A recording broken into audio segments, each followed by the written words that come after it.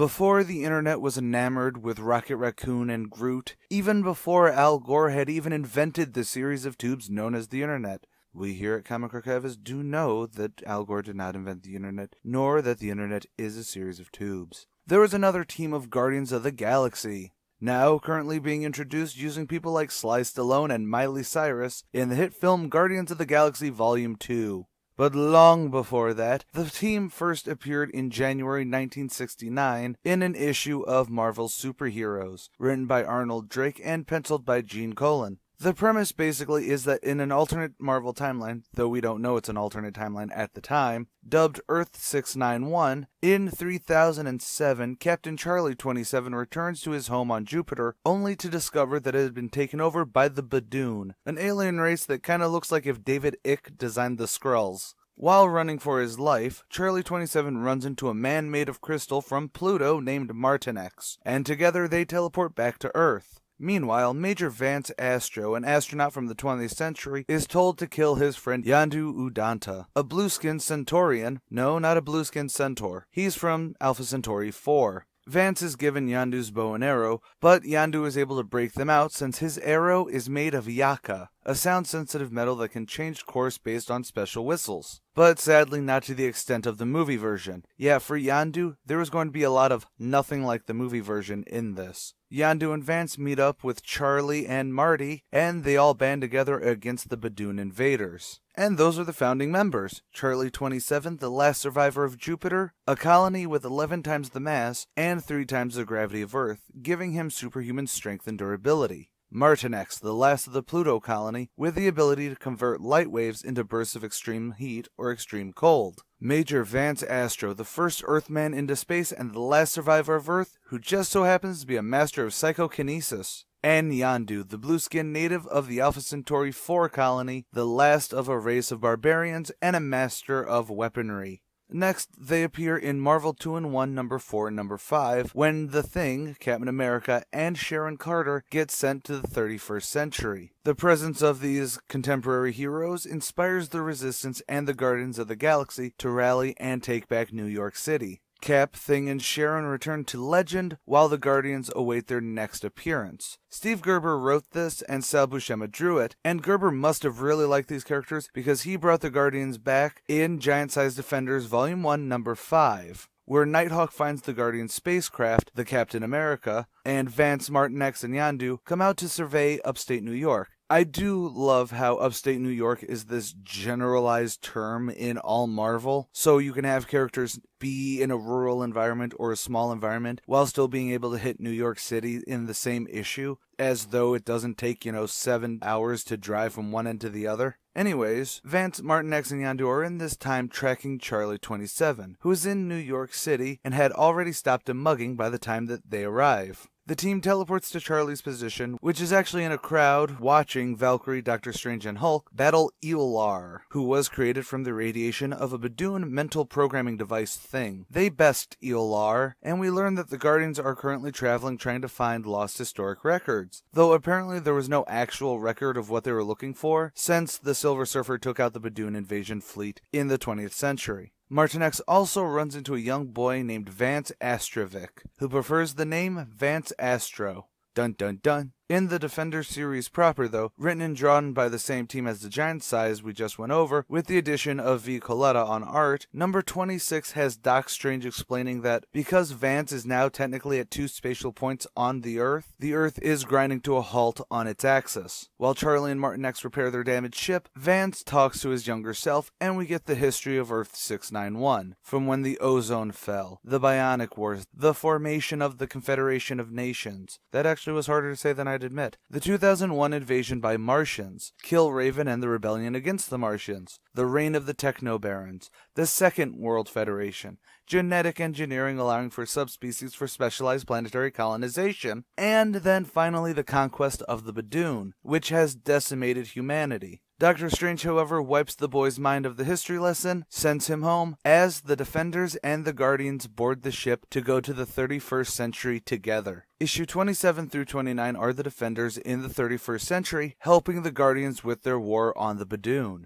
though it gets tricky as the Badoon manipulate the teleporters to send Major Astro and Valkyrie to a swamp world to be eaten by hairy Badoon women, and marooning Hulk and Yondu on a planet of drunkards and robots during the Festival of Death. With the divided team and Doc Strange out of commission as he searches for the lost companions, the Badoon Elite Guard board the Captain America, taking Nighthawk, Martin X, and Charlie to be executed. Doc Strange is able to locate and beam Vance and Valkyrie back for assistance, though it does take a little bit longer to get Hulk and Yondu, and thus they set their sights on Badoon High Command to free the enslaved Terrans. And with that victory, the human slaves are free for the battle to retake Earth. However, the Defenders are zapped back into their own time by Starhawk, a new ally of the Guardians, who Valkyrie and Vance met on the swamp planet of the Sisterhood of the Badoon. So the Defenders head home, while the Guardians stay to continue taking back Earth. What's interesting for this story is that it introduces the gender specifics of the Badoon, with not only a sex difference in their species, but culturally. The Brotherhood of the Badoon deal with childbirth and everything like that, and since they only want strong Badoon men, they send the women to a swamp planet, where there's a society that I assume started out of necessity, but has grown to enjoy its place, if still horribly bitter towards the men. Secondly, we get the introduction of the character Starhawk, who will become a driving plot device throughout the rest of the team's life, for better and worse. So after that run with the Defenders, the Guardians of the Galaxy get their first real solo run in the pages of Marvel Presents, starting with Marvel Presents number 3, which, wouldn't you know it, Steve Gerber hops in to write, this time taking artist Al Milgrom with them across the galaxy. It does start more or less where the Defenders left off, with the Guardians fighting the good fight to overtake Earth from the Badoon. And of course, they do succeed. They take back New Moscow, the seat of the world government, and the Badoon are defeated. But not wanting people to give in to their basest emotions, Starhawk calls the Sisterhood of the Badoon to come and collect the men, as they have far more cause for vengeance than the once enslaved humans. The locals, of course, don't agree, but Starhawk blinds the crowd so that they can be shipped away. He has to repeat this act in most major cities, but the Badoon are now gone, and rebuilding can occur. Yet the Guardians cannot adjust to civilian life during Reconstruction, so they head off to continue their adventures and protect other worlds. First, they take a quick detour to Centauri 4 so Yondu can pray to his gods before they continue on. Meanwhile, Vance Astro gets a real glimpse of the mystery that is Starhawk when, during a heated argument, Vance gives him a mental blast that for the merest instant shows a female face part from his body. Dun dun dun! But before that can become a real issue, the ship is under attack. They tractor beam the ship that's attacking and meet their newest companion, Nikki, the last of the Mercury colony. But fear not, before real character development can happen, a giant life-sucking anti-energy being that Yondu calls Coronata eats Starhawk and damages the ship before vanishing. The Guardians beam over to the nearest planet, trying to find parts for repairs, though after a series of absurd events and people, they are beamed to a mysterious ship. Apparently, the planet that they went to get repair parts is actually an asylum planet for the mentally ill. The caretakers assist in repairing their ship, and they're back off on their star trekking, only to run into Coronata again as he's devouring a planet. The impulsive Nikki charges forward with the ship, caring too much for the lives on the planet to think about her own. The crew obviously gets devoured by the energy monster and crashes into a desert planet. Vance, who has been snapping a bit too much lately, stays on the ship while the rest of them go out and explore, discovering Starhawk and a church that worships the end of that planet. Speaking of the world, Vance decides to try and fly off planet, but instead flies straight through the sands,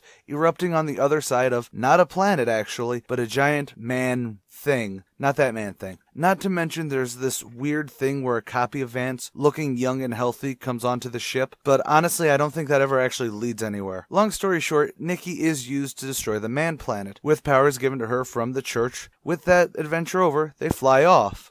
Issue 8 is another history lesson one, and has the Guardians watching a holovid of the Silver Surfer saving Earth from the Badoon in the 20th century, which, fun enough, is written by Stan Lee and John Buscema drawing it. But the real character stuff is that Vance feels guilty that people shunned Silver Surfer during his time, and destroys the video in rage. Issue 9 through 11 shows us the origin of Starhawk as we start a storyline with pretty much his entire life. The issue starts with the split of Starhawk and Alita, the female that keeps swapping forms with Starhawk. And while all that's going on, the Guardians' ship, Captain America, is under attack by the armies of Arcturus. Time for backstory. So Stakar is from a genetics mason jar looking thing, and he gets adopted into the House of Ogord in the most humane way possible, where Alita is his adopted sister. Stakar, while growing up, always bucks the system, and he stumbles on a temple with an ancient hawk god statue in it. Alita follows him, they find a helmet, and Alita knocks it away before Stakar can put it on, causing it to turn her into energy and have her possess the statue. Stakar puts on the helmet then, and they're able to communicate and all that until boom, they fuse into one person, Starhawk, the embodiment of the hawk god. But since Starhawk won't be used as a weapon and will only work for the betterment of everyone, General Ogord vows that he is an enemy because of that, and he must be destroyed. And that's why the Reavers of Arcturus are attacking. With issue 10, Roger Stern takes over as writer, still with Milgram as penciler, which tells the bulk of the backstory I just said, as well as the Guardians needing to defend their ship when they get boarded. And Starhawk flies off to Arcturus to face his past. Issue 11 wraps up Starhawk's origin and the current problem, when Starhawk faces Ogor, but Starhawk's children, who have been introduced in earlier issues, just not to any real extent, attack him, leeching away his power under the mind control of their grandfather. However, the Guardians burst in, yet even they are unable to help. All Vance can do is knock the mind-controlling circlets off the kids, and the children fade into dust knowing that they were just pawns. Sweet Christmas! By the end of this series, the Starhawk backstory gets all the more convoluted and insane, but at this point, at this early stage, Stern really makes it feel grand and yet so personal, or as well as could be done in 1977. The final issue of their Marvel Presents run has Charlie 27 saving the crew from a mad computer system that had taken over a starship yard called Dry Dock. Though once he does save everyone, they bring up that it could actually be a good place to stick around, or at the very least build their own new ship. And Stern must have loved this team as much as Gerber did, because they next appear in Thor Volume 1 Annual 6, where Len Wein and Roger Stern co-plot, while Sal Buscema and Klaus Janson illustrate. In it, Thor gets teleported to the 31st century by an exploding reactor, where a mysterious man then sends him into deep space to freeze. Meanwhile, the Guardians nearly get destroyed by a laser blast, so they go and investigate, but get deterred by a meteor storm summoned by the same mysterious man. Though within that time, Starhawk does find Thor floating through space, and they bring him onto the ship. Pulling the Captain America route, the Guardians unthaw him. Though it actually is kinda sad because the Guardians' new ship is called the Freedom's Lady, so the irony is less ironic. After introduction and pleasantries are exchanged, they go in to take down Korvac. Now, Korvac's a villain that appeared and got soundly owned in Giant Size Defenders number 3. But that was apparently him just allowing himself to be beaten or something, so he could analyze and steal some of Galactus' energies, before going back to the future, where he stole artifacts and summoned his minions of menace. All of which Thor and the Guardians soundly defeat. Or do they? Dun dun. Okay, I'm gonna really stop doing that. There's a lot of dun dun dun moments. Of course, Korvac isn't nearly as defeated as he should be, and that leads us into the Avengers portion of the Guardians' lifetime. Starting with Avengers 197, with the phenomenal creative team of Jim Shooter and George Perez, though the creative teams will change very much during this, so I'm just gonna say that it's a Marvel group effort. First up is the continuation of the whole Korvac fiasco, starting in 167 and 168 of Avengers. It starts with Dry Dock poofing over Earth in the 20th century, causing the Avengers to go and investigate. This team of the Avengers is Captain America, Iron Man, Thor, Wonder Man, Scarlet Witch, Vision, and Beast if anyone's interested. So the Guardians are on the ship as well, and after pleasantries, or rather a brief scuffle between Beast and Charlie, we get the gist of Korvac's plan. Go back to the 20th century and kill young Vance Astrovic so he can't found the Guardians in the future, and then he won't be opposed when he tries conquering things in that future. But believe me, that plot is going to drastically change. Well, before they can deal with Korvac, government liaison Henry Peter Gyrick deals with some Avengers stuff, like how Avengers Mansion isn't that hard to get into when there's an 11-foot hole in the wall, and Old Man Jarvis as your security.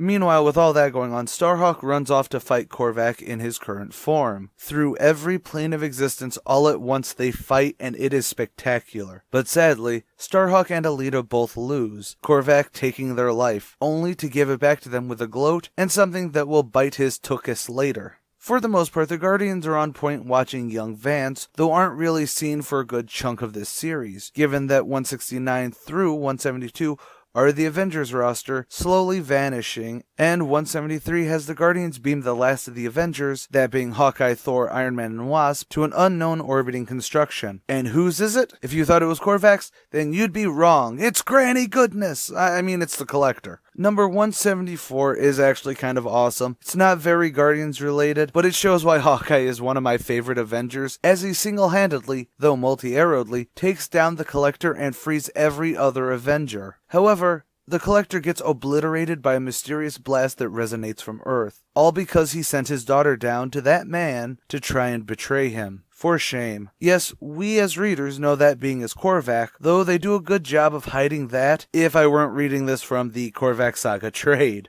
Number 175 and 176 for the Guardians is just Starhawk being asked to help figure out who the enemy is. But since he was recreated by Korvac, he forgot that encounter entirely and can't perceive Korvac at all. But when they do finally narrow it down, the only thing that does give Korvac away is the fact that Starhawk can't see or hear him. Oh, and we do get a full origin of how Korvac became the blonde guy he is currently. 177 is the climactic battle with a Greyhound bus full of Avengers, including but not limited to Moondragon, Miss Marvel, Captain Marvel, Black Widow, Hercules, Quicksilver, plus all the Avengers mentioned before, and Nikki, Charlie, Martin X, and Yondu squaring off against Korvac. And the first thing Korvac does is blow up Drydock, with Vance Astro seemingly aboard it, and so the giant fight begins. It's actually a really valiant effort with everyone giving it their all, and they do technically ultimately win. Not by strength or magic, nor any power that they possess, but Michael Korvac died because they killed his hope to free humanity from eternity. The whole thing ends with Moondragon giving a teary send-off. Boy, howdy, everyone needs to read this. It is honestly the most bittersweet ending ever, with great writing and some spectacular character moments. Though unfortunately the Guardians after the first two issues are sidelined to being a yeah, we're still here kind of cameo spot through most of the 10-issue storyline. It is still a really good read if you can negate that Korvac had obviously been evil until this story. After that story, the Guardians make an appearance to say goodbye in Avengers 181, using a ship from the Collector's collection to get home. However, on an Avengers front, we do get Gyrich bringing up that since the Avengers are government-sponsored, they have to be equal opportunity, kicking out Hawkeye to be replaced by Falcon. It's sort of comical to look back on now, but it's not Guardians related, so that'll have to be talked about in another show. Let's continue with the Guardians and hop over to Miss Marvel Volume 1, number 23, written by Chris Claremont with pencils by Mike Vosberg. After a fun date, Carol is abducted and brought to Drydock, which I failed to mention is okay now, and Vance is back to being his chipper self and not dead. Not sure how that worked out. The other Guardians are over checking out the Collector's ship and everything else there, so it's just up to Vance, who realizes that this is the real Miss Marvel, even though he doesn't recognize the black singlet costume. They defeat the minuscule baddie, the faceless one, who's too obscure even by my standards to track down. Fine, he appeared in Astonishing Tales number 2. Thank you, annotation box. And basically, the Guardians stick around in the 20th century so we can get Marvel Team Up number 86. After a misunderstanding, Spidey joins up with the Guardians to help them stop an evil corporation from raiding Drydock. Hammer and Anvil are the mediocre villains they have to face at the end, and really it plays out pretty standard for a one-off quickie. Of course, in Marvel 2-in-1, 61 through 63, we get Starhawk teaming up with Ben Grimm to save Alicia Masters from a woman who wants to revive Adam Warlock, and it's because of love, with whom Moondragon is trying to help peacefully. So Ben and Starhawk have to go to the Baxter Building, get a Skrull ship to follow them to Counter-Earth's moon base, where the High Evolutionary lay slain. Her, the chick I mentioned earlier only goes by her, revives the High Evolutionary, who is shocked that Counter-Earth is gone, and Alicia tells Ben to help them because she wants her to find the love she found in Ben. So now it's Ben, Alicia, Starhawk, Moondragon, her, and the High Evolutionary out to seek the planet. They do find the planet, and her does actually revive Adam Warlock's body. However, his soul is in the Soul Gem, currently being held by the Gardener, so she flies off to continue her quest, and the rest can go home. Yeah, just some quick fluff there, though I think her is actually the character Kismet or Alicia or whatever her name is, which comes up much later towards the end of the Guardian of the Galaxy book proper. For a real bombshell issue, though, Marvel 2-in-1 number 69 has Vance go and talk to his younger self, causing a cosmic fog of doom that everyone comes together to try and stop. He unlocks his younger self's psychokinesis and learns that he can actually take off his suit due to some regeneration thing. But for the group, it's huge, with Vance actually having a reason to not be a bit of a downer all the time now. So let's travel to 1990 when the Guardians of the Galaxy finally got their own ongoing series, not under someone else's banner. Oh wait, sorry, instead of doing this in publication order, let's hop to 1991 in a series of 4 annuals that explain how they came back to the 30th century from the 20th century. All this is told in the 4-part story Korvac Quest, which ran through 4 separate annuals in 1991. The first annual, Fantastic Four Annual 24, is where we learn that Korvac didn't actually kill himself. He sent his essence, energy, mojo, whatever you want to call it, to a different place to avoid the ultimate nullifier, because apparently Galactus had used it on him since Korvac stole Galactus' power and all that jazz. Well, the Guardians of the Galaxy and the Fantastic Four team up to find him in Australia, inside of a female body. Oh hey, a cameo from Gateway. Neat. Don't know who Gateway is? He's an Australian Aboriginal who worked with the X-Men during their Outback days. So long story short, Mr. Fantastic uses a pocket time travel device to redirect the ultimate nullifier from when it was originally going to hit Korvac's body to the new vessel in Australia. But Korvac sends his consciousness to one of his ancestors in the far future. Well, the far future of the 26th century. Thus begins their adventure in the mighty Thor Annual 16. This era's Thor, Dargo, assists them in their fight against the tubby-put-upon working-class descendant, Varley. While they do hold their own, they can't land a hit on him, so they fall back and regroup, but Varley does find them. Eventually, Thor redirects his super eye beams back at him, and the Korvac energy goes somewhere else.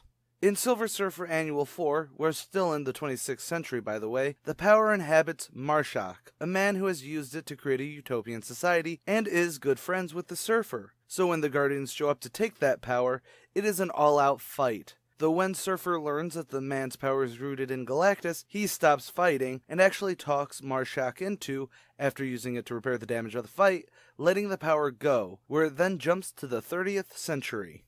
The Guardians follow the power to 2977 AD in Guardians of the Galaxy Annual 1. They find Korvac's birth location on the blue area of the moon and begin to fight with Korvac's father, who currently wields the power. The battle eventually leads them through the Watcher's domain until Korvac, the enemy, is born. And with that, Korvac regains his power. But he is still a baby. Now they have to figure out how to bring the baby to Galactus to end all this madness. Krugar, the Sorcerer Supreme of this time, and Doctor Strange, the Ancient One, appear. They put him in a mystic bubble and bounce over to Galactus' crib, where he reabsorbs his power, but leaves the baby's fate in the Guardians' hands. They decide to return the baby to his mother, which goes well, and Alita is made a full-fledged Guardian, complete with a new plunging neckline. While it is by no means a bad read, and it is a decent sequel to the Korvac saga, the biggest thing that hurts this is that it's a comic book in the 90s. While I do know it is technically only 91, so it's not deep into the 90s, the whole thing should have been building to this big drag out. But each issue, even the one where the guy with Korvac's energy went peacefully, we needed to have this padded out huge fight. But then again, each fight is different enough and unique enough to be nifty, so it ain't too shabby regardless. Back over to the main start of the Guardians ongoing, Jim Valentino pulls double shift as the writer and artist for the very first Guardians of the Galaxy #1, and it starts off in the middle of an adventure. So let's try doing this chronologically as it's depicted in the Mystic Fire mid-story. After their exploits during their team-ups after the Korvac saga, they went back to their time where they decide to stick together because they're like family now. So eventually they find a book that belongs to Yondu's people, where Vance swears one of the symbols and relics is Captain America's shield. They start following clues to the location, and on the planet Korg, they are attacked by Taserface. Oh, I'm sorry. Your name is... It's Taserface? That's right. Do you shoot tasers out of your face? It's metaphorical! Which takes a group effort to fight, but only after he's defeated, the force of the Stark come. Who are the Starks? Game of Thrones jokes aside, when the Martians began their invasion of Earth, Tony Stark, fearing his tech would be used for evil, threw it all onto a rocket and launched it towards the sun. But as usual, when Stark launches rockets into space, it lands on a planet. Okay, really bad Planet Hulk reference there, but regardless, it lands on a planet where the natives start using that tech to basically strip mine their planet and then become an evil plague going world to world to enslave its population and mine their precious materials. This history lesson brought to you by Uatu the Watcher. Where was I in the comic? Alright, so the Starks attack and the Guardians fight them off, though Vance Astro gets his suit damaged, and we see that he still can't leave his suit. Yeah, I'm suddenly really unsure of the continuity that carried over to the new ongoing, but either way, Alita kills somebody. Yeah, midway through the fight, Alita just kills someone, and then her and Starhawk unfuse to become two separate people again. Starhawk is okay, but Alita is comatose, and Starhawk flies off. Yeah, that's a recurring thing, just him flying off. The fighting continues until they flee to the Freedom's Lady, where Vance gets an adamantium armor for his arm and part of his chest. Looks cool. But a Stark ship confronts them. Starhawk returns just in time to watch as the Freedom Lady is blasted into pieces. Firelord, the former Herald of Galactus, now Protector of the Galaxy, which does seem to be a trait for all Heralds Galactus chooses, arrives at the behest of Starhawk. Starhawk deals with the orbiting ship, while Firelord goes down to the planet to assist the teleported Guardians, though they do win the 4-issue battle with the Starks before Firelord even makes it down. Except Taserface, who will not give up. Sorry. I am so sorry.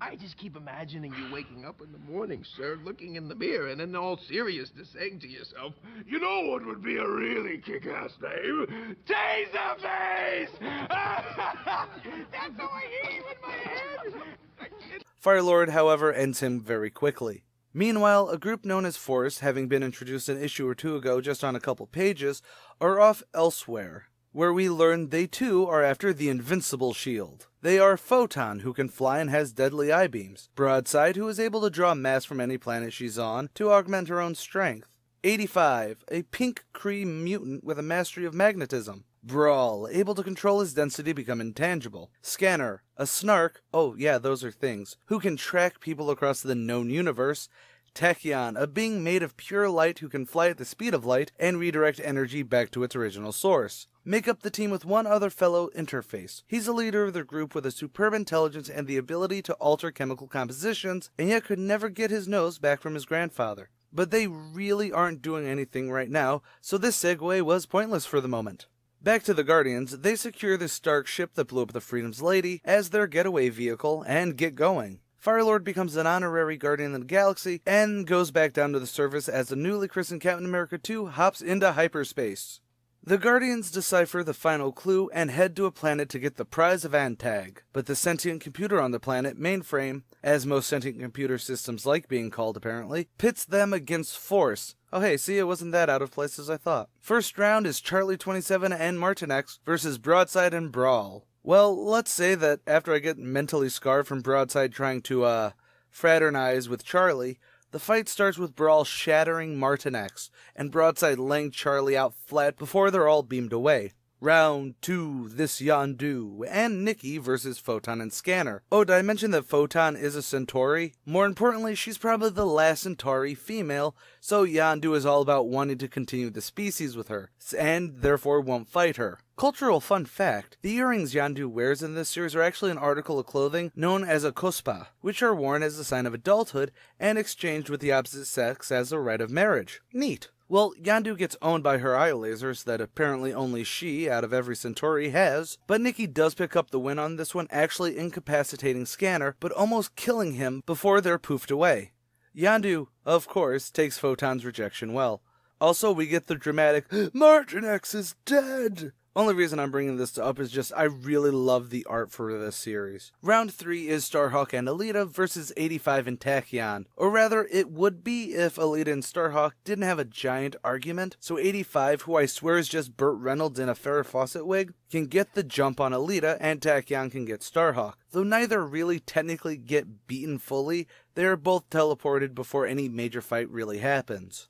And the final round is Major Vance Astro versus Interface. Well, Interface does beat him by poofing Vance's adamantium patch, so his bare skin is in the air. But silly Interface doesn't know how to turn the shield on to control the minds of the Guardians. It's sad, but a really good analogy for why not just anyone can hold the shield. Interface throws the shield away, and after a great speech about the ideals the shield represents, Vance is judged the victor, and the members of Force are beamed back to their ship. We learn that Mainframe is actually the Avenger Vision, and he gives them the coordinates to help them with a mission that was so very long ago in their history I had almost forgotten about. They leave to go find the lost colony of free Earthmen who weren't enslaved by the Badoon. Go watch the first video and learn all about that. Let's not forget, on their run to the Lost Colony, Martinex is still in critical condition, and Starhawk is dealing with healing him, while the rest of the crew deals with the derelict ship and the energy vampire Malevolence. But apparently she's sent too soon by her father, who I think is Mephisto, just judging by her character design at this point, and leaves when she sees Starhawk. Martinex is back with a restored body.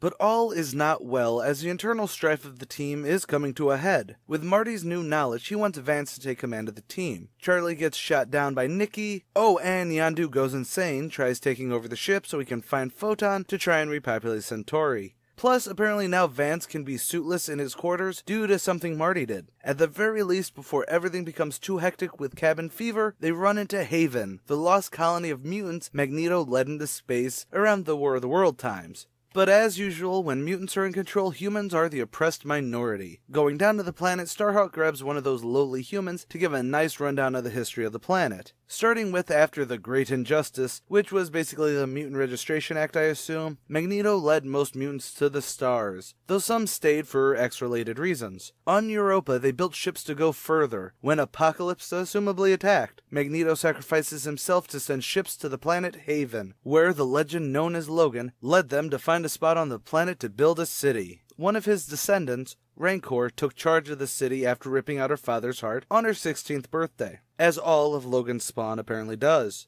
Her first act as leader was to enslave the humans, but there are very few mutants now. Yet they are all still so powerful, and the people are so bent on the belief that the Overmen will save them, that they do nothing. Right, do we have all that exposition done? Okay, so they split into two teams, with Nikki, Vance, and Charlie going to rally the resistance, while Alita, Martinex, and Yondu go to try and get a diplomatic solution from Rancor. The diplomatic mission ends kinda the way you'd think, with them being captured and held hostage. The Resistance team teleports in only to find the Resistance massacred. Vance and the remaining Guardians get the population into the town square, and they hold a frontal assault while Replica, a shapeshifter who's on the side of the Resistance, breaks out Alita, Yondu, and Martinex. Then all-out war happens. While all that is going on, Starhawk takes Gerard, the human from before, to a talking volcano which houses the Phoenix Force. Starhawk does get everyone off planet, so the Phoenix Force, now inhabiting Gerard, can pretty much glass the planet, and then flies off into the cold reaches of space. Great plan, I know. Actually, we learned that Starhawk uses Mainframe's powerful computers to teleport the entire populace to Mainframe's planet with the Phoenix as a power source. Yet Charlie and the rest of the Guardians are not happy with being left out of the loop by Starhawk on so many different occasions. But before they can continue the argument, they receive a distress call from Firelord. And what does Firelord need help with? Well, the Starks are back, and Taserface, who was thought dead, has been given an upgrade and a new name, Overkill. Oh, and Replica joins the crew, to Nikki's annoyance, because now she's not the plucky young one. As they reach Firelord, Overkill has all but won. They hop on their transparent spacesuits and go out to fight. It does not go well. Overkill could have, well, overkilled them whenever he wanted, but instead, all the Guardians did while fighting him allowed for a bomb to be planted on their ship so they would not have an honorable death in battle. Oh jeez, this guy. Well, dying is certainly better than having to live an entire life as a moronic shitbag who thinks Taserface is a cool name. That's enough. Kill. The bomb only cripples the ship, though it would have killed Vance if Alita wasn't next to him trying to get into his tights. As with most things, before they could repair the damage, the Spirit of Vengeance, Ghost Rider, comes in for the attack. He takes out Starhawk, but Alita is able to calm the Rider down enough to clear up the mistaken identity. He thought that they were Universalites, who were responsible for conquering his planet with an oppressive regime that had corrupted the innocent. Well, at least it's not exactly the same thing as the Haven storyline, but hey, Replica is actually part of the Universalites, so Ghost Rider thinks they lied to him, and for that, they must die. But again, he comes to realize that they aren't all Universalites, so he flies off. Lovely. The Captain America 2 is getting repaired as the Guardians go and meet with the High Ruler of the planet Sarka. Unfortunately for them, that's the evil, corrupt planet of religious zealots that Ghost Rider was talking about, and they almost instantly decide that the Guardians need to be put in the indoctrination chamber, since they are infidels, though Yondu and Vance steal priest robes to escape. After having a pretty emotional talk with the crucified Martinex, Replica tries to free them, which fails, though Ghost Rider bursts in all Kool-Aid Man style with Vance and Yondu, and the Guardians are all teleported away. They leave the planet without assisting, since everyone there is actually pretty okay with their government, and not in that freaky cult sense of being okay either. So now that they're traveling through space to go to Homeworld, I can bring up that Starhawk is now intangible thanks to the Ghost Rider attack, and apparently with some flashes to Mephisto gloating about his plan in his plane of hell, laying out that Malevolence is his daughter, and she's working with Force now. Got that? Great, because when the Guardians hop out of hyperspace by Homeworld, Force attacks. Though it goes a bit differently than last time. In his weakened intangible state, Starhawk can knock out Braille. Charlie and Broadside actually do end up hooking up awkwardly. Replica gets found out that she's a Skrull when 85's the Kree do not kill children, and she goes berserk, cause that's a lie to her. Martinex actually starts talking to Interface about teaming up since Protege, the kid that Malevolence wants, shows great power. And Photon gives her a backstory about because she was born with killer eye beams, that her tribe threw her into the woods to die and killed her mother, so she hates all Centaurians now. This all culminates in the 40-page blockbuster issue 16. It begins with Yondu instinctively reacting to Photon's attack by slitting her freaking jugular. Interface reacts in anger, transmuting Yondu's hand to air before they rush to sickbay to try and save Photon's life. Starhawk talks Replica down from killing 85, but Brawl goes down to planet to warn Malevolence of Force calling a truce with the Guardians, and they replace Yondu's hand with a nifty Swiss Army hook. While all that is going on, Alita flies down to the planet to talk to Protege, and Alita and Malevolence have it out. But Protege, the most holy, stops to learn more about Alita and her light-based powers. It then lays out that Malevolence is trying to sway Protege, who is actually the Magus and a god that can use any power or skill he sees in use, into being evil, but Alita tries to teach him benevolence, while Malevolence attacks her for it. Long story short, Malevolence does kinda win, but Replica, being of the universal light faith that worships him, begs for their lives. She becomes Protege's plaything, and thus she leaves the Guardians with a tearful goodbye. Back on the Captain America 2, Yondu and Photon come to an understanding, with Yondu giving her his Yaka arrows now that he's one-handed and cannot use a bow. Force leaves with the knowledge that one day the two teams will cross swords again, and with that, the Guardians begin to eat at each other again, this time Major Vance Astro quitting the Guardians and setting a course for Earth to be dropped off. The Guardians vote Starhawk out, but when they arrive on Earth, the cities are in ruins. This is when we find out that it's been about 4 years since they left Earth, while society was still in reconstruction. Going to the remains of New York City, the Guardians run into Terran, a crucial player in the revolution against the Brotherhood of the Badoon. They all go to the sub-basement of Avengers Manor, and here is where we get another history breakdown. We learn that in the 4 years the Guardians were gone, an interactive hologram software became so addictive that the older generation died out, and the kids took to the streets in gangs, with all these turf wars. The strongest and most ruthless gang? Isn't it obvious? It's gotta be the Punishers. Vance and the rest of the Guardians stay on Earth, all except Martinex. Martinex leaves the planet to go back to Mainframe and work out how to make other teams of Guardians of the Galaxy.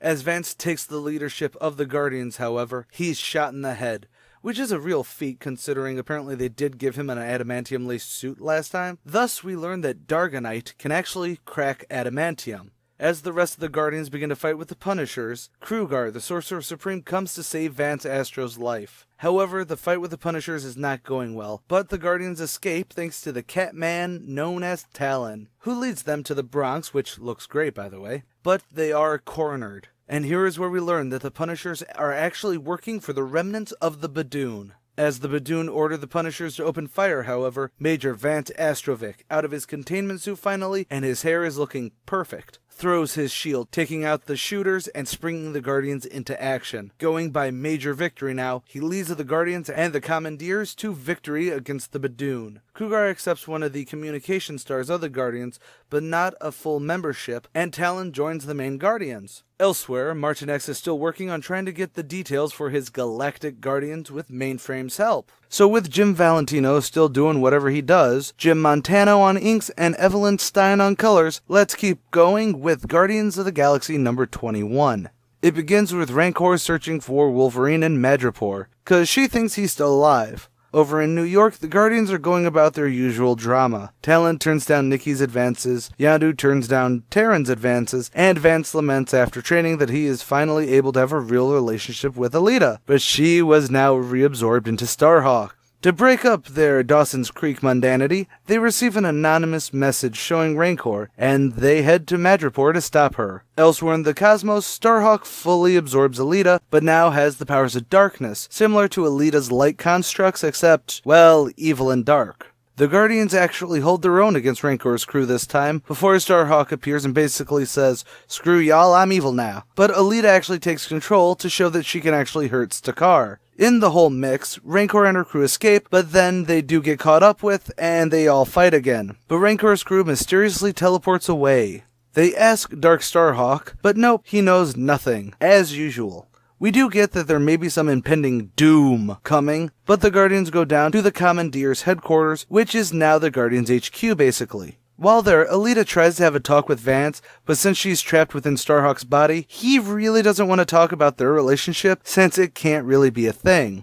Yondu and Talon have a talk also, with Talon showing that he has a little mystic ability, but was too wild for formal education. Culture Corner time. Yondu's fin is called a Tale, and it is in fact a crest. It's not proper to discuss what it represents, if you know what I mean. Cause I sure as hell don't know what it means, since the chick Centaurian had the same size mohawk. Yeah, how big was her dick? Then, after Nikki and Charlie have another moment about their ex-relationship, the Commandeers call them to the monitoring room, where the Silver Surfer has been detected. Exposition dump time. Silver Surfer was one of the last defenders of Earth during the War of the Worlds alongside Captain America, Franklin Richards, and Dr. Doom. Yet Eon convinced Silver Surfer that Earth was destined to be conquered anyways. After centuries, he became the Guardian of the Universe and put on the quantum bands. Okay, we're all caught up. So Silver Surfer is riding along, heading to Earth to warn them about the coming of Galactus. But due to the events of Silver Surfer Annual number 4, where he was mean to the Guardians, they attack him without question. Talon is actually the one that goes, "Hey, shouldn't we hear him out?" And they do. We hear the tale of how Dargo, a future Thor or the future Thor, technically the past Thor, but I talk about him in the last video, Firelord and Silver Surfer banded together 500 years ago to stop Galactus eating Earth, leading to Nova's death. While they were fighting, however, Zen-La, the Surfer's homeworld, exploded. The Surfer blamed Galactus because he was too distracted by Galactus, and ever since has been using the power cosmic and the quantum bands to empty the planets that Galactus was going to eat. But he was fooled. Galactus is actually heading to the Centauri system. Surfer and the Guardians then speed off to stop him. In Guardians number 25, after more of Surfer's life story, we finally reach Galactus, but Firelord is already there trying to stop him, which, who could have guessed, goes poorly for him. Charlie, Talon, and Starhawk pop on some really vintage-looking spacesuits to go out to try the best they can to fight Galactus. Talon actually does some decent damage with magic, though the Ancient One pops up astrally to say, "You shouldn't use that level of magic." But Nikki uses her heat to restore Firelord, and Firelord goes back into the fight hardcore. Meanwhile, Yondu and Vance have a talk about Yondu needing to go to his people, who are all still alive on a different planet. Vance gives him one of the communicator stars so he can teleport to that planet, leaving the Guardians. Back fighting Galactus, Charlie rips off one of Dry Dock's main cannons and shoots at Galactus, but it's ineffective. Galactus swats the air in front of them, and Charlie and Talon are launched into space, saved only by Dark Starhawk, with Alita as the dominant personality if you want to keep score, but then teleported back to the ship so the next level powers of Starhawk and Firelord can go full blast against Galactus, to the same effect as before. Nada. That is, until Silver Surfer finally emerges, as large as Galactus. Everyone else gets back onto the ship as Eon returns to tell Silver Surfer that it is not Galactus' death that will save the day. Keeper, Silver Surfer's current name now, actually uses his power to feed Galactus, becoming the harbinger of life to his bringer of death. Neat. So Eon now has Silver Surfer solely on Galactus duty, so Firelord goes back into being protector of the universe. Nikki, who's been trying to get into Firelord's flaming pants all day, still gets rebuked. Oh, and Yondu is reunited with his people as a good way to wrap off one hell of a tale for him. Whew. Issue 26 is about Talon and Nikki looking through the last of Vance's docu-chips, which are basically holocrons, just don't sound as cool. All about the origins of the Guardians of the Galaxy, kind of. We get Charlie 27 and Martin X meeting, though I think they added a little racial issues in here. And we also get how Yondu and Vance met, with Yondu trying to rip his heart out. But overall, this is just a welcome to the series issue, a perfect hopping on point from 1992. So 23 years later than when it originally started, but hey, better late than never. Really, the big thing about this issue, though, is that after they're done watching the inspirational docu-chip, Starhawk enters to tell them that they are going to go back in time and stop the Badoon before the big invasion ever happened, without Vance's knowledge. And that follows right into the next issue, where Major Victory is very much against this plan, even pointing out that Starhawk isn't even on the team anymore, so this is totally loony. But they're already on course and already in the 20th century, so he's already out of options. But Talon barges into the room and then collapses. He's dying and needs to be taken to Adelan, on the blue area of the moon. Yeah, apparently Talon is also an Inhuman, as well as a magician. Neat.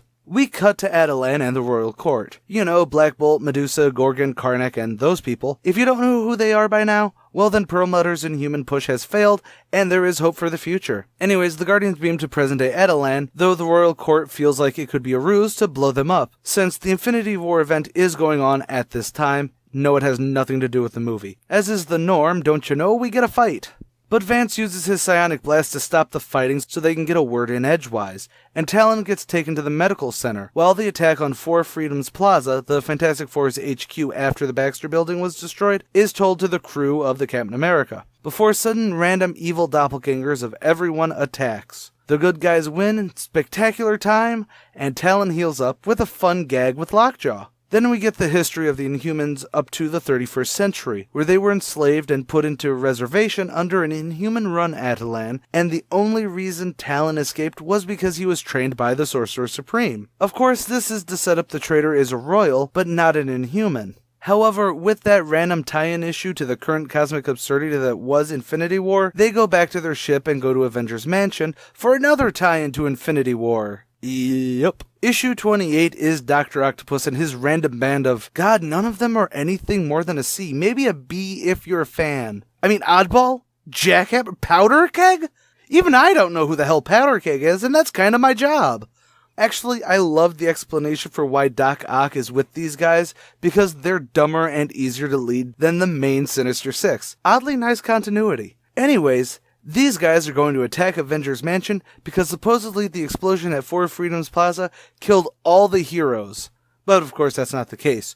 So this tie-in is the Guardians of the Galaxies versus these, I don't even want to call them third-raters. However, Ock actually gets through the defenses of Avengers Mansion to let some more bad guys in. And sidebar, Starhawk fights his evil space doppelganger again, which could probably be interesting if I knew more about the Infinity War event. After the Guardian of the Galaxy second annual, which showed Martin X forming the Galactic Guardians with Wonder Man, Firelord, and a bunch of others that I'm sure I'll be talking about soon enough, we get the second part of the tie-in, where, while fighting off the new baddies, suddenly doppelgangers of both sides poof in to fight. So the C-list baddies and the Guardians team up to fight them. Then the C-listers find out Ock's a dick and chase him off while the Guardians leave Jarvis to clean up the mess. Oh, and Alita, if you remember her, is now the body and main mind in Starhawk, though she may have gone a bit insane with power. As for the next issue, number 30 is the big I quit from Vance.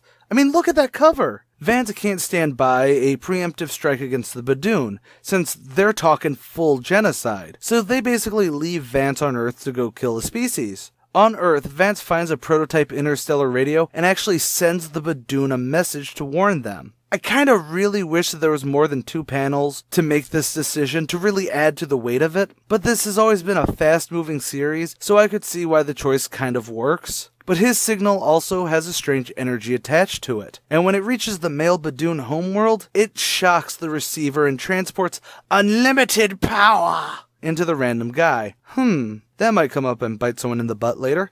Then we get the rest of the Guardians who are in danger of being detected because Stakar and Alita are fighting over the corporeal body. So they take it outside and vanish screaming into space. So that leaves 3 people on this ship now ready to strike against the entirety of the species of the Badoon. And somewhere in there we get a shock, I hate the Badoon because they killed everyone I know, as though it wasn't the basis for every other Guardian's backstory. Shrug. The issue ends with Vance sighing and brooding around Avengers Mansion before Captain America is there to help a friend out.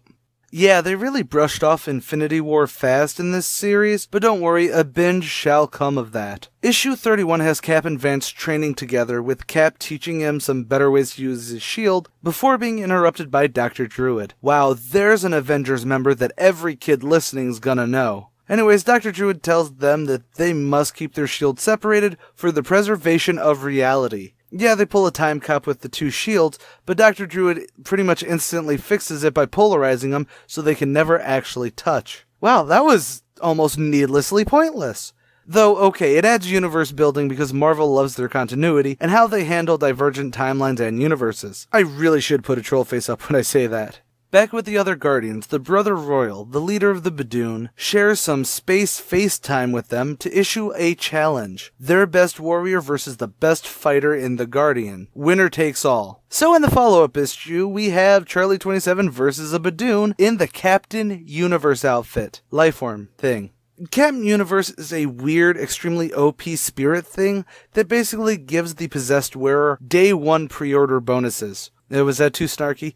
Either way, that means we get an issue of Charlie checking into the SmackDown hotel, while Vance and Doctor Strange travel through the dark dimension so he can reach his crew members to try and stop them. Oh, and a plot point for later, Charlie tries using the sacred knife that Yondu gave him before leaving to try and kill Captain Universe, but it fails, with the Brother Royal being given the knife instead. This story is concluded in the next issue where everyone goes to the planet to save Charlie, but it's the combined efforts of Alita, who is now in charge of the physical body after taking her male half and putting him in a mason jar on her mantle, and Doctor Strange to defeat Captain Universe Badoon. Then they all go back to their time, now having Alita on their team, and Doctor Strange flies back to Earth. But Charlie was really brutalized. Can he survive? A blood clot forms in his throat and he's choking to death. But that's okay because the next issue, issue 34, has Yellow Jacket come out of hiding to save Charlie's life to become a member of the Guardians.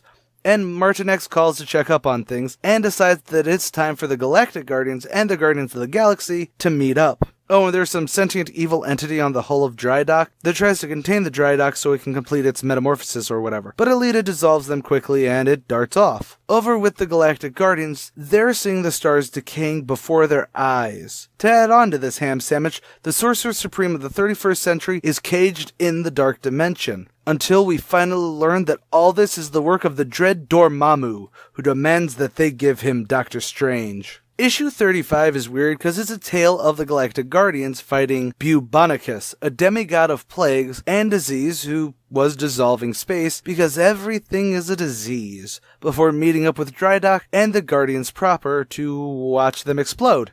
Ouch. So I guess I'll just randomly say the Galactic Guardians roster right now, just for expediency later. We have the former Wonder Man, Simon Williams, as Hollywood, Firelord, the Spirit of Vengeance Ghost Rider, Replica, a Girl Skrull that we all know, and leading the group is Martin X.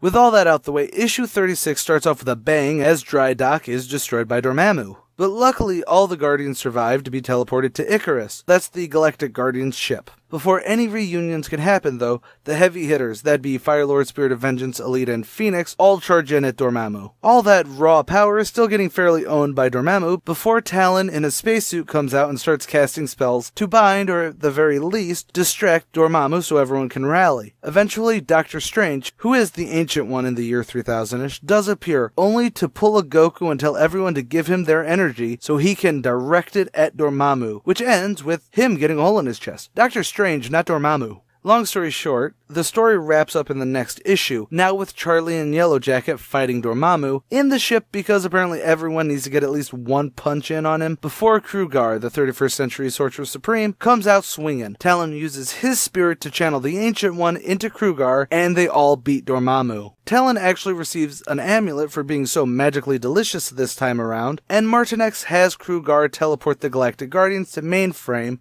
giving the Guardians of the Galaxy the Icarus. The only thing asked of them is that they go back to Earth and check out the Commandeers and make sure they're all okay. Though we as readers already know what happened to the Commandeers and the goings-on Earth. Over the last dozen or so issues, there have been random cutaways to showing how Dr. Doom has come to restart reality TV to become ruler, bringing in Rancor and other previous villains to help. But of course that doesn't go well, with the end of this issue being Rancor cutting out Dr. Doom's heart on live TV. Well, Vance Astro does have a quick appearance in New Warriors number 36, where he defends the character of Justice, the Earth 616 version of Vance himself. And we get some fairly heavy moments of Vance talking about his own personal abuse from his father, and how that's what made him find another father figure, such as Captain America. Actually, I'd like to say that this panel, which I do have up on the Comic Archivist Facebook page, really does bring up why there is often fan backlash against changing the fundamentals of a character. Double points for it being about Captain America's ideology after that Hydra Secret Empire BS that I'll cover eventually in some way.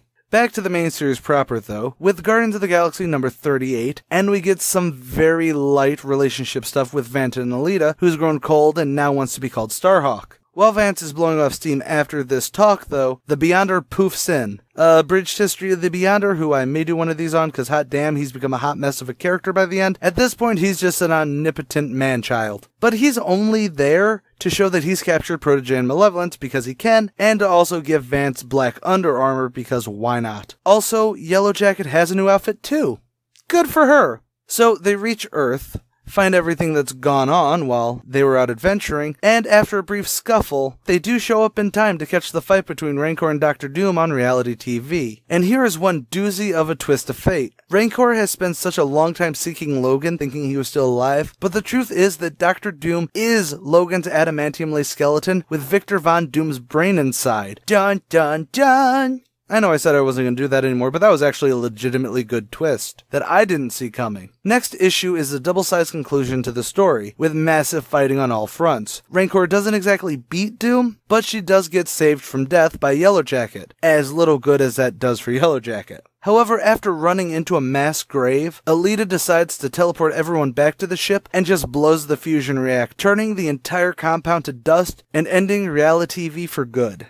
With all that complete, Vance keeps the promise he made a long time ago and gives his shield to the new leader of Earth as a rallying symbol for all those under the warm freedoms of Earth or something like that. I actually really love this arc because while the wrap-up double-sized issue has a bit of padding with a lot of fights in it, the story was so built up over the last dozen or so issues that it wasn't just a story about the Guardians. To use the tagline the comic uses, it explored the Marvel Universe in the 31st century. It was nifty as all. Speaking of long-standing plots that I failed to cover while they were going on, a couple pages per issue, issue 40 is the main push of the story involving the enslaved Inhumans on the moon, starting with finally giving the full backstory of Talon, with him growing up as an Inhuman slave and only escaping to become an apprentice of Krugar, the Sorcerer Supreme, who we've met several times in the story now. So the Guardians hear the story and head off to the moon to save the Inhumans from the Iron Fist of Loki LaFayson himself. Yeah, that was also another legitimate twist I didn't see coming. Yet while sneaking through the mines, they're attacked by Composite, who's a, well, composite of the Royal Court of Inhumans that we know, like Gorgon and Medusa. Except one Guardian isn't in the mines. Starhawk has decided to take the fight directly to Loki. This epic battle spills into the next issue with the main Guardian squad being separated so Talon can face down Composite alone. Eventually, they do find Talon's star combat thing, but it takes a bit of tracking to find Talon himself, alone against Composite and his gang of evil Inhumans. Phobia, who can make people see their fears. Wormhole, who can teleport people away. Stupor, who can scan physiology and compress the right cluster of nerves to, well, stupefy his enemies. And Imprint, who oddly just seems to have a caustic touch. Considering how he looks, I'm just a little disappointed. The Guardians save Talon, and the evil Inhumans run off to help Loki with his plan. We then get a cameo from Heimdall, who has about a panel of team-up time with Alita before Wormhole sends Heimdall and Alita wherever they go, as Loki begins his invasion of Asgard. But one man dares challenge Loki. The mighty Thor. Sweet Christmas, that's just hilariously sad. Think we should call him the mighty thyroid condition now. So can the Pillsbury Dough God save the day?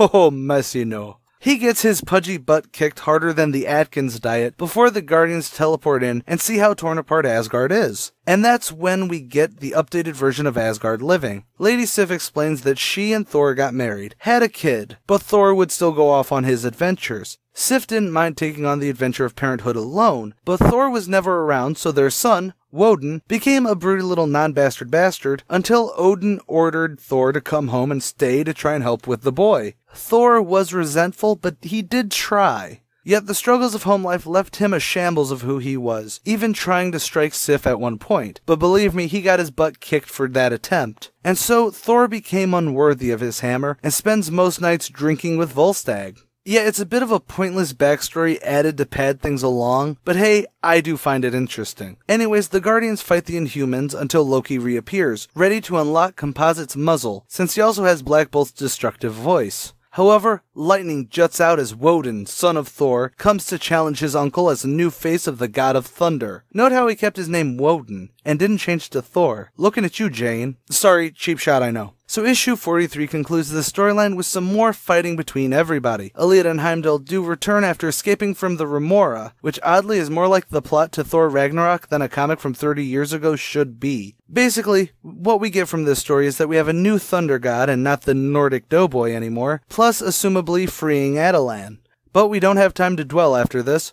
Sorry, Alita's emotional baggage. We've got another story to wrap up immediately after that Asgard trip. Starhawk uses her powers to travel to the Beyond, since that's where... Well, first, the Guardians of the Galaxy Annual 3 has them returning to Earth for a quick adventure in future Ireland, where they fight an ancient Irish hero, Cuchulainn. I'm sorry if I mispronounced that. And then meet up with the hero Shamrock after. It's a fairly decent in just a one-off way, but c'est la vie, back to the meat. Issue 44 gives us a recap, and then we go not to the Beyond, but to Alpha Centauri 6 to get Yondu to join, before they go to the Beyonders' homeworld. And Yondu's extremely angry with the Guardians. See, back when his knife was used in the whole Captain Universe Badoon story, the Badoon invaded Alpha Centauri 6 afterwards, and there was even crossbreeding. That's disgusting. So now there's Badoon Centauri hybrids that have all but wiped out the resources of the planet and Yondu's species. On the Beyonders' world, though, Mephisto finds the Beyonder and cracks open the gem holding Protégé and Malevolence. Protégé, who can match any power, begins to battle the Beyonder, but even more than that, Stakar, the male Starhawk, has returned. So that means we get another drag-out fight between Stakar and Alita, as you do. On the Beyonders' world, the Beyonder flees the battle, and that's when Mephisto begins to work his manipulations on the young boy to become his friend. As for the fight between Stakar and Alita, that's interrupted by the Hawk God himself, and he fuses their hands together, so they'll forever be hand in hand to understand their combined might. After some bickering, the Starhawks do pop over the 20th century to give Alpha Centauri its proper history back, with no Badoon inbreds running around. While that's going on, the Beyonder pulls the Guardians to his world, but that basically just makes them easier targets for Mephisto, who says that Vance has been helping the Beyonder since the beginning of Malevolence's captivity, and I'm just left scratching my head, because that's not really how all this went down, when the Beyonder gave him the black underarmor. Speaking of, Mephisto erases the preservation spell from Vance, making him rapidly start to age, until his suit starts to kinda act like a symbiote and engulf him, saving his life and making him strong enough to hurt Mephisto and Malevolence. Maybe the Beyonder did have like a long con going there. Then the Beyonder pops in, before Protégé also pops in, and then they go back to fighting, before those two get summoned to the Living Tribunal. At the end of this issue, there's also a small backup story called Talon Salon, where he tries to find different hairstyles that actually came from reader submissions over the country, plus a fun gag with Marge Simpson's hair. It's just a fun little thing. Issue 47 is the Guardians escaping the Beyonders' world, which is shaking apart. Alita and Stakar come back from their timeline change with Alpha Centauri all better, and the trial of the Beyonder and Protégé begins. But moreover, the last few issues had Hollywood, you remember Old Man Wonder Man, looking for any signs of Dr. Doom, which led him into a trap by Taserface, I mean Overkill, who I would not be surprised if no one remembers, because the Stark threat seems like forever ago. And issue 48 actually has a pretty heavy fight between Overkill and Hollywood that takes up most of the issue, though it ends with Overkill blowing himself up and Hollywood flying off a bit more perturbed than anything else. Issue 49 has the Guardians teleport to the Beyonder during the whole cosmic trial, but mid-teleport, Talon was taken by Mephisto, who then begins torturing him to try and get the Eye of Agamotto from him. The Eye of Agamotto was the amulet that the Ancient One gave him after the whole Dormammu stuff. Oh, and remember how Protégé absorbs the power of people he's around, a la Peter Petrelli from Heroes? Topical reference, I know. Well, he's been around those cosmic entities for a while, so he now has all that power. Yeah. All this comes to a head in giant-sized Guardians of the Galaxy number 50. Talon, with his back nearly totally broken, escapes with the Eye of Agamotto's help, but may not be able to escape the underworld so easily. Yondu spiritually connects back with his god now that his people are strong again. And the Hawk God takes away Sakaar and Alita's power because there's about to be a cosmic slobber knocker. Talon, Mephisto, and Malevolence all pop back into the cosmic realm, and the Guardians put up a great fight against Mephisto and Malevolence before Protégé zaps the M family out of existence for daring to think about stealing his power. However, the battle ends with Skathan the Approver not approving of the situation and putting Protégé in a celestial muzzle. Alita and Sakaar are given their powers back, and Alita now has gotten her crush back on with Vance, though now he's sort of back at square one in the stasis suit from forever ago, though he is definitely based on Spidey's symbiote outfit now. Actually, I think this proves that the Beyonder is a huge fan of Julia Carpenter. Oh, just Google her.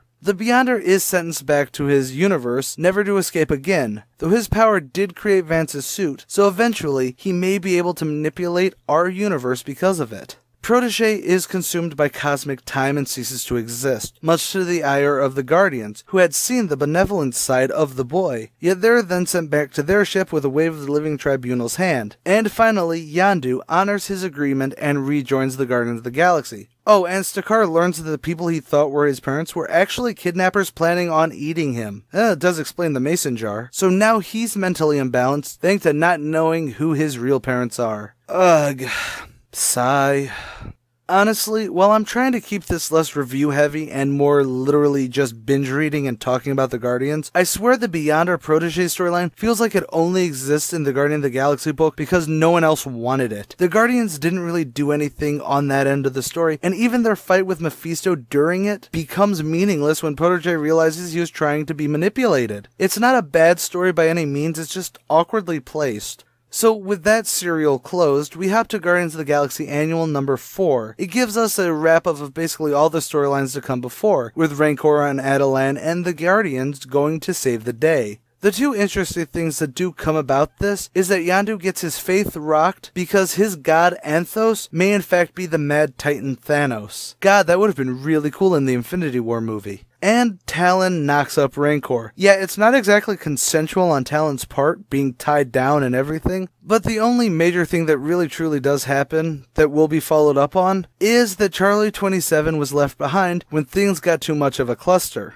So, in number 51, the Guardians finally return to Earth. They visit Kukulkan and Shamrock, who seems to be in Germany to figure out how to save Charlie 27. Charlie is currently being held at the Supermax artificial prison planet Stockade, trying to be forced to sign a confession. So, needing muscle, the Guardians decide to be in Kukulkan, although that does not go so well since he's been in the Stone Age since even the 20th century, so he doesn't know what's going on. Vance and Talon get into an argument about Talon's injury and his attitude since the fight with Rancor, which at least shows that something as serious as what happened to him affected the character without needing to make it a very special episode. After Talon storms off, Vance goes to have a moment with Alita, where they do try and kiss, but his suit tries to fuse with her. Yeah, maybe it's best to not accept any black suits from the Beyonder or his worlds. I'm just wondering if there's a space church nearby for him to get it off. Anyways, Talon tricks Kukulkan into augmenting his body into a more feral state. And I actually really dig this character redesign. It keeps faith with who the character is, except making him look a bit more butch, I think might be the best way to say it.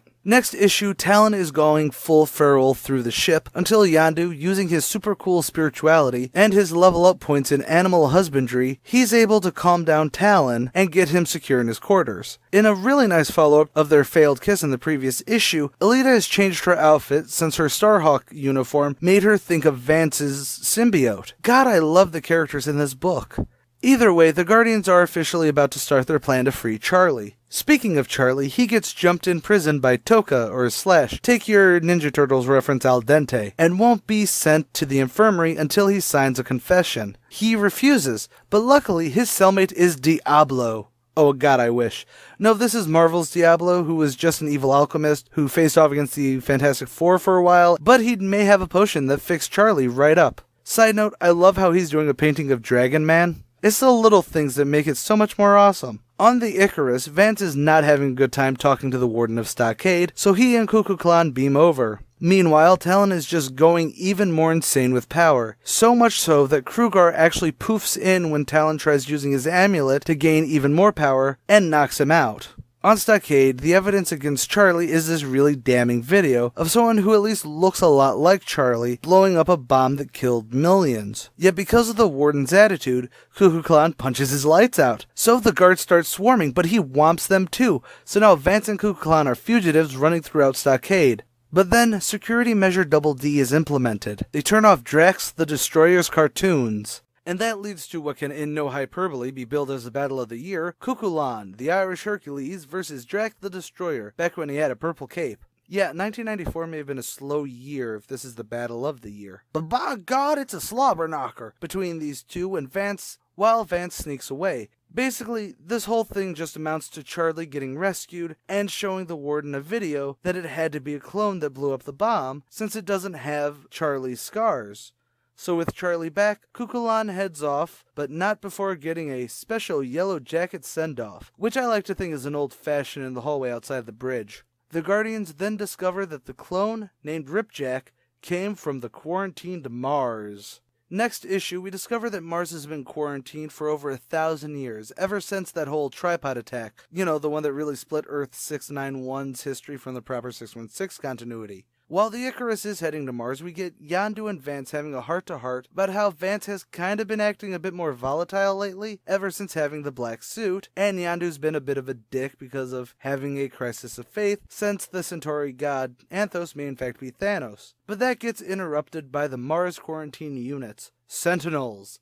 It's good to see the Sentinels haven't changed in over 1,000 years. The Icarus blasts the Sentinels fairly easy, and everyone beams down to the planet's surface. Oddly enough, they beamed perfectly to be in front of a war museum, and we get some decent history of the war, seeing some of those who fell, including the oddly touching moment where Vance goes to take Cap's cowl out of a display, and it disintegrates before he can touch it. It's only a couple panels, but it really does hammer home how much Major Victory has moved away from his Captain Americlone days. We also get to see that Spider-Man was the last to fall, and someone had removed his body from a sarcophagus for plague immunization, whatever that means. Talon and Vance also have another pissing contest, so the team splits up.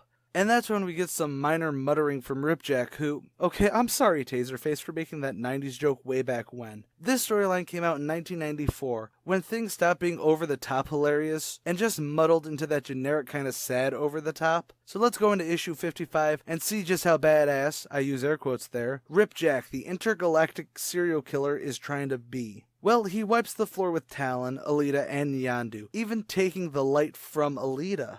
The rest of the team beams in, and we get Ripjack's backstory via random transmission. He was a scientist while a plague ravaged Mars, and in a desperate attempt to save himself, he used Peter Parker's body to try and make a cure, only to cause horrible mutations in himself, and he now needs to wear an external armor, and is the last son of Mars, making him a bit of a darker version of Charlie, Nixie, and pretty much every other Guardian of the Galaxy member, since they're the last of their kind as well.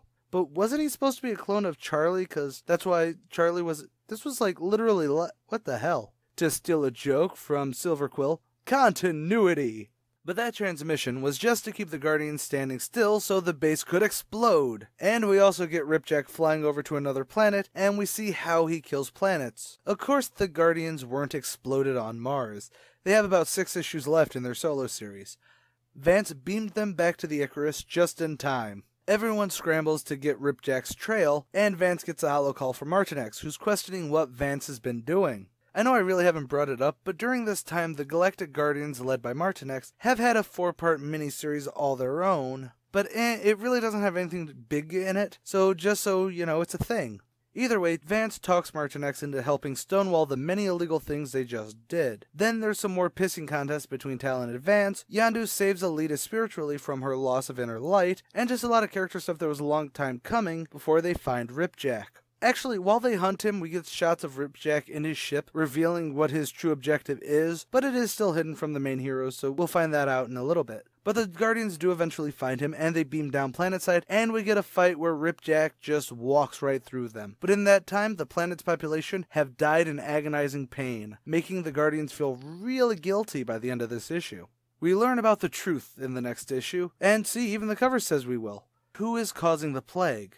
Bubonicus. Hey, remember him in that one-off Galactic Guardian story in number 35, I believe? Don't worry, neither do I. But yeah, so he's the real baddie, and Ripjack has just been mercy-killing planets that he's infected. I guess it's kind of neat. So now Ripjack and the Guardian of the Galaxy have a truce while they figure out how to beat Bubonicus. They know they will not be enough to stop him. And randomly, the High Evolutionary pops in, saying he's gonna go help. Hey, remember when he was in it before? Wow, they're really pulling all the big names for this finale. However, with all the animosity snaking through the team, Vance goes off alone with Ripjack and the High Evolutionary to Sanctuary, a planet of people there trying to atone in monk-like living. Ripjack and Major Victory kick Bubonicus' butt, though Vance and Ripjack argue about executing Bubonicus, before Bubonicus knocks Vance out. When he wakes up, the High Evolutionary has cured the population, but Ripjack and Bubonicus have left Sanctuary, and the High Evolutionary follows, leaving Vance in the lurch.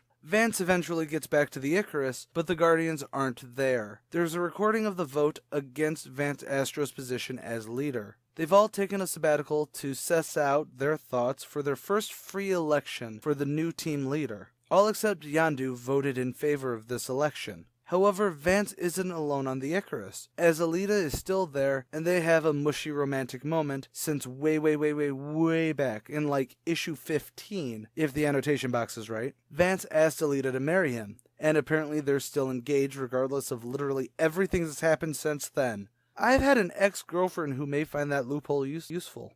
Meanwhile, Stakar has been flying around for the last few issues, trying to figure out who his true parents are. Meeting up with Hollywood, and they fight. Stakar gives Hollywood info on Dr. Doom being in his dome, and Hollywood tells him to go find the Silver Surfer, or the Keeper, or whatever you want to call him. And Stakar does find him, just near death from a fight with Galactus, who has forsaken his contract. Yet, Stakar really only cares about his quest for parentage and tries to put on the quantum bands. Eon poofs onto the scene and tries to revert Stakar back into a child, but Stakar, through sheer willpower and, well, power, will not go back to a child form ever again. It was all a test. And now Stakar is the bearer of the quantum bands that belong to his biological father, Quasar. It's neat, but ultimately boils down to cosmic blasts, Quasar's history, and Stakar trying to reach his father's graveside. Over with the main Guardians on their sabbatical, Charlie and Nikki are now in an official relationship, or at least heavily friends with benefits, as they get a rumor of Jovian slaves, you know, people from Jupiter, Charlie 27's people. So they're gonna go and investigate. Yellowjacket decides to try and go back to the 20th century, and Talon tries to get the Eye of Agamotto back from Krugar, but it becomes Talon fighting his own new primal nature. And that leads us to the final issue of the original Guardians of the Galaxy, number 62, Endgame. Stakar finds his mother, who is Kismet, which is hilarious since when she last popped up in here, she was her, and trying to resurrect Adam Warlock, who I actually thought would be Stakar's father. Stakar then has to fight Ira, the son of Eon, alongside his mother.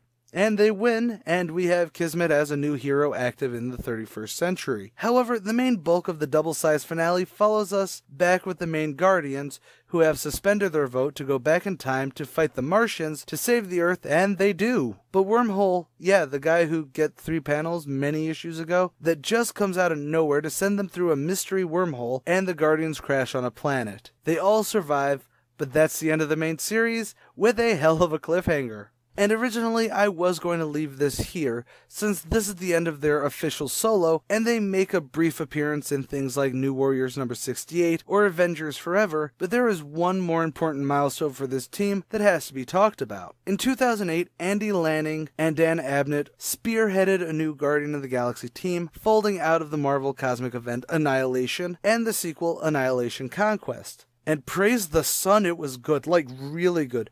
Bestseller good. Hence why it became a box office hit when it became the Guardian of the Galaxy, even if the DNA run has very little to do with the Bendis version that made it to film. But I digress. So, in their ongoing, at the very end of issue 1, a mysterious figure holding a Captain America shield is seen in ice. Yep, Vance Astro is floating around on a big block of time ice. It's limbo, but icy, to make it simple? I don't know. He does eventually get de-thawed, but this moment is that fundamental moment like the Avengers finding Cap. However, Vance doesn't remember anything, so this is going to be a slow build, and believe me, it is. Basically, this actually comes down to the same sort of thing that I would easily glance over during my giant rambles about the first Guardian of the Galaxy series, where it's a few pages per issue going just, hey, here's a bit of this story. In short, and by that I mean through several issues, Starhawk appears in a snazzy new outfit, he and Vance fight, though he doesn't know why, Starhawk poofs away. Vance gets somewhat situated to nowhere, the Celestial Skull city that the Guardians call home, before a new Starhawk shows up, this time a woman. Assumably this is the 616 version of Alita, who's there to kill Vance, since he's an anomaly. But the Guardians get the jump on her to end that. That plot gets a bit buried under everyone else fighting, and issue 6 ends with the chick version of Starhawk arrested while the Guardians seem to have split up. Issue 7 is where they reveal the very loose origin story of the original Guardians of the Galaxy, though it brings up the Badoon using a zombie brigade for it, so take that as it is. But then again, Starhawk is the one telling the story, and it always ends with them failing for some reason. So that's why Starhawk keeps coming back to the present to try and correct everything. With the present Guardians, though I don't think they take the name officially until the end of this whole series, Vance runs into a zombie brigade. Fun fact, we also learned that the Badoon in the 616 are a third-class alien race who aren't even a blip on the cosmic radar. Of course that's not true, as a Badoon, whatever the howl's moving castle that is, drops into the field of combat. But after the Guardians busted up, the Badoon politely shrug and remove their war factory from the planet. Yet this plot actually gets interrupted from them needing to save Star-Lord from the negative zone, and the whole War of Kings thing, where the Kree and the Shi'ar go to war. So it isn't until Guardians of the Galaxy number 16 that the storyline really comes to a head, when the present Guardians of the Galaxy poof into Avengers Mansion in 3009. And yes, I'll probably complain a little about the timeline and the final thoughts, but bear with me for now. Either way, they are then attacked by the original Guardians of the Galaxy, looking a lot less good looking? Sorry Craig, but I just can't get behind that art. I swear that's my last introduction to critique. But they aren't technically at Avengers Mansion. Well, they are, but they're not on Earth.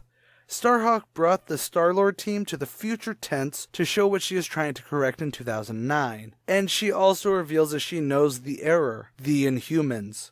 Does this count as a gripe if I take my usual potshot at the Inhumans now? No, that'd be unfair. This was when the Inhumans were actually an interesting facet of the Marvel Universe that I didn't wince hearing them involved in. However, before Starhawk can take the now Guardians back to the then, they get attacked by the Badoon. Starhawk sends everyone to the ship while she dives headfirst into battle. So now they have to go get the last cosmic cube from the heart of a celestial Dyson sphere, but that becomes something all on its own, as the issue ends with all the Guardians, old and new, dying. Okay, technically they don't die, but it's a hell of a cliffhanger that skips the next issue to continue in issue number 18. Sort of. See, we begin with Charlie, Nixie, Hollywood, and a more classic-looking Starhawk fighting alongside Killraven, which means that this is all about the Martian invasion. And that's when the Star-Lord Guardians teleport in, although their ages are now very different, with everyone looking younger while Star-Lord himself is aged up, but they shake hands with Killraven's Guardians of the Galaxy. I swear I'm not going to be annoyed. They basically just help get the Martians on the ropes, but then get sucked back into the fault before they can finish the job. They hop through different universes until coming back to the Adam Magus War of Kings storyline that it's really shaking the Marvel Universe as it is. But sadly, the original Guardians team's story basically ends here. Vance does participate a little bit more, but he gets his stasis suit broken. He gets better to be a prisoner and on Phyla Vel's team when she decides to save the universe. He actually is a major player facing off and stopping the Matriarch, and he's even on the front line when Thanos comes out of his resurrection cocoon thing. Sweet. But it is here in the Guardians of the Galaxy number 25 that we see the importance of the handing of the torch. Starhawks of every iteration meet to discuss the error that continues to persist in the 21st century. They give Peter Quill and his Guardians of the Galaxy the mantle of the very first 1,000 years before the one that we started this video on, Guardians of the Galaxy. Yes, I was a bit long-winded in the wrap-up since ultimately the original team was only secondary characters at best in the DNA run of Guardians of the Galaxy, but I'm trying to be somewhat thorough. Vance does continue with this Guardian team for a bit longer, but that's where we are going to end the main summary of the 1969 team.